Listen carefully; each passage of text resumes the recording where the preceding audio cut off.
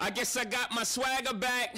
WhatIfAltHist is a YouTube channel owned and operated by Rudyard Lynch. For the past few years, he's made videos giving his own treatment to topics in history, anthropology, and geopolitics. Rudyard's shtick is to explain the world through his favorite philosophies and through his own intuition. A bookish right-wing worldview, drawing on authors who all wrote very consciously as Western men. With that said, his videos all hit the beats you'd expect them to. A capital L left is responsible for most of the world's issues, and decadence is swallowing our civilization in real time. Civil wars are imminent, economic crises are inevitable, and girlfriends are low-supply, high-demand goods. This is the essence of WhatIfAltHist. It's depressive, it's anxious, and some people are really into it. Rudyard has more than 500,000 subscribers right now, and his numbers are still climbing. Judging by the comments, Lynch's assessment of the West resonates with a lot of people, and he's voicing concerns which many viewers share. Part of the reason why is because Lynch's latest offerings are not history videos, despite the channel name. His content still includes facts, maps, and figures, but Rudyard himself is delivering sermons, these stream of consciousness rants about the state of the world and why he hates it. Most people are tuning in more for the emotion than for the educational aspect of these videos. Rudyard's emotional energy is often criticized by his co-YouTubers. The big criticism is that Rudyard's videos are too vibey and non-specific to be of any value. On the contrary, Rudyard believes that his videos are well organized, and recently he's put out his manifesto for the new right, which is supposed to detail his most important positions on culture, social structure, and religion. In practice, this video was just as useful as all of Rudyard's other videos, and it left me with more questions than answers. Particularly, I was left wondering exactly what Rudyard believes about religion. It's a topic which frequently appears in Rudyard's rants. He emphasizes the role of religion in shaping culture as much as anybody on the right may be expected to. But even so, it's an element of Rudyard's thought which critics often ignore. Likewise, Rudyard's own manifesto leaves us in the dark regarding his religious opinions and tendencies. But today we're going to fix that. This video is a rundown of Rudyard Lynch's religious beliefs, sourced from him and curated by me. So let's start. Naturally, we can begin with Rudyard's upbringing and the religion practiced in his home life. Rudyard was born to Christian Quaker parents in rural Pennsylvania, the son of an oat heiress and a samurai father. In Rudyard's own words, the Quaker emphasis on mysticism and a close knowledge of God is a profound influence to him. He's gone so far as to say that Quakerism is the religious identity which he feels closest to. He's also said that Quakerism is cucked, but I won't judge. This identity is important to understand because mysticism, first learned by Rudyard from the Quakers, is going to be influential on all of his positions going forward. Mysticism, the personal pursuit of union and intimacy with God, the compulsion to do it yourself, also explains Rudyard's checkered relationship with the church. He doesn't want to attend church, he doesn't want to date in the congregation, and he disparages people who do like going to church. Rudyard gives his reasons why in the CIA Spirit World video. The second dream of the town on the verge of heaven is symbolic for the church in the mid-20th century. Most Christians weren't religious in the way they were before, and didn't really believe in God. Thus, the church became about itself, effectively turning into a social club and not really believing in God. To summarize, Rudyard isn't interested in churchism, or the role the church plays as a social apparatus, because he prefers a mystical approach, which circumvents the formalities of church structure and socializing. All of this checks out with what we already know about Rudyard, but he still says some weird shit in this clip regardless. Like, when he says that most churchgoers in the 20th century didn't believe in God.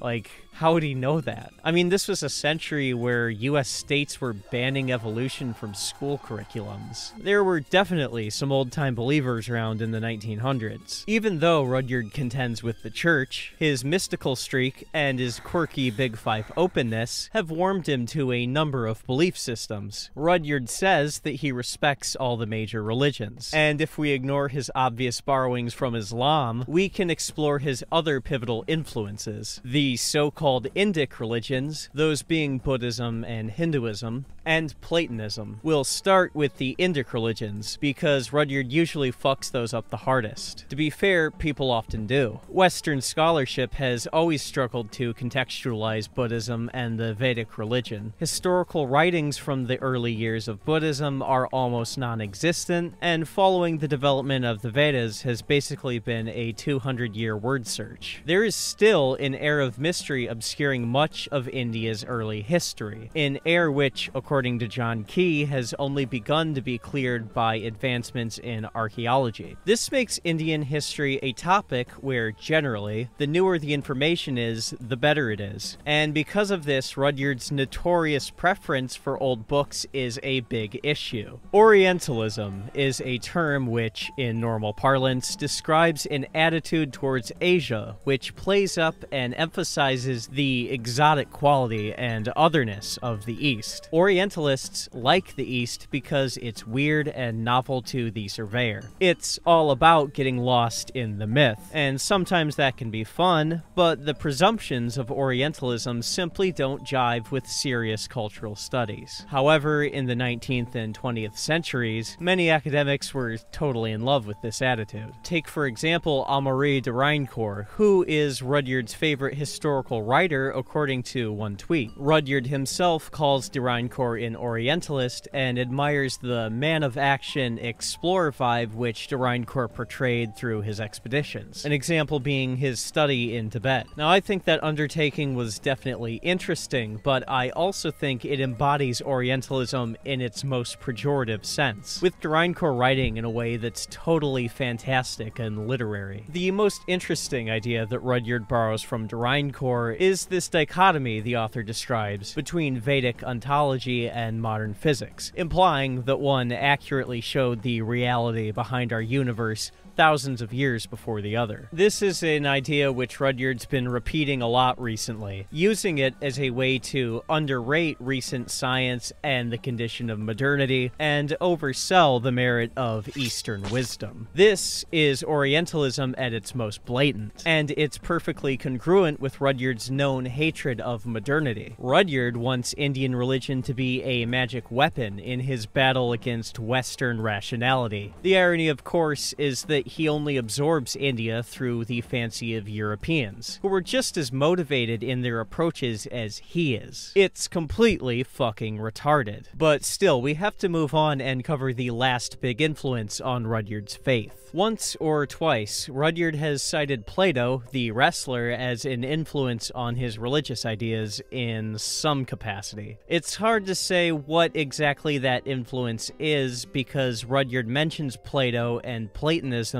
very rarely. A quick rundown of Plato's central ideas could be useful in this case to understand what Rudyard means. Some of the most important concepts that Plato communicated were that an objective idea of good really existed outside the time and space of creation, that good was the noblest idea in the divine realm, and that striving towards good was possible through philosophy, or the love of wisdom. Through the centuries, these concepts were subtly adapted and innovated by Plato's advocates. Plotinus, a much later philosopher, thought that the idea of good was identical to reality's chief god, which he called the One, and positioned good even further from the material plane than it had been in Plato's system. Even though Plato's philosophy was clearly being evolved here, Plotinus, for his part, said that his notion was true to Plato's original vision. Many authors who adapted Plato said similar things, and most readers took their word for it. Today we divide these different philosophies into different movements, Middle Platonist or Neoplatonist, but to ancients like Augustine of Hippo, he was simply reading the works of Platonists, plain and simple. So now I'll ask the question, is Rudyard influenced by Plato, or is he influenced by the Platonists? Is he influenced by Plato, or is he influenced by Plotinus, or Proclus, or Plutarch? Honestly, I'm not sure Rudyard would even know the answer if you asked him, but regardless, there are ideas common to all schools of Platonism that we should consider along with Rudyard's Christian background. Historically, Christian thinkers have always been vexed by the Platonist cosmic model, where God is far and away from material reality. Plotinus said straight up that the one couldn't be fully known to a rational mind. This sharply contrasts the God of the Old Testament and God the Father in Christianity, who was always yapping to his servants. In the early ADs, the Gnostic Christians, adopting an emanating cosmos from the Platonists, tried to work around these differences in a number of creative ways before the whole Gnostic thing collapsed under its own weight. I know that Rudyard doesn't like the Gnostics because I've seen him compare them to the left, so I guess that's solved. But there's still one more point that he needs to answer for. The Platonists all maintained that pursuing the ideal of good was possible through philosophy, so in theory, anybody with the means could work towards this divine end all on their own. This notion is directly opposed to the concepts of salvation and redemption common to most Christian faiths, which stress the necessity of Christ as the mediator between our realm and heaven. So what does Rudyard think of our Lord and Savior Jesus Christ? What is his big principal takeaway from the Christian faith?